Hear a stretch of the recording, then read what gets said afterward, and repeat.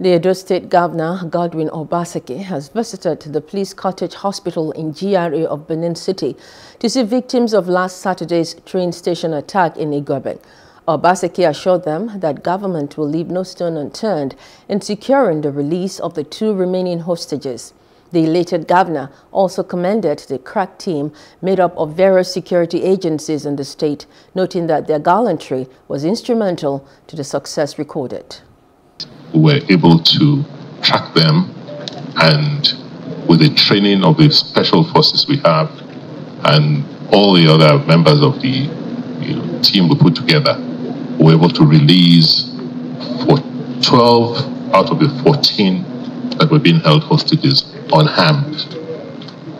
We think it's something worth celebrating, something we should thank and appreciate our members of our security forces. I must also express our disappointment at the authorities of the Nigerian Railway Corporation, because after the Kaduna incident, you would have expected that they would secure their facilities better.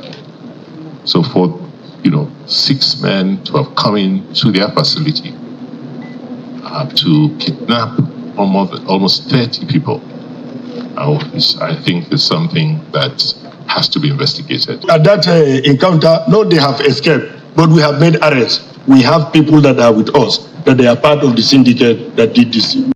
Hello, hope you enjoyed the news. Please do subscribe to our YouTube channel and don't forget to hit the notification button so you get notified about fresh news updates.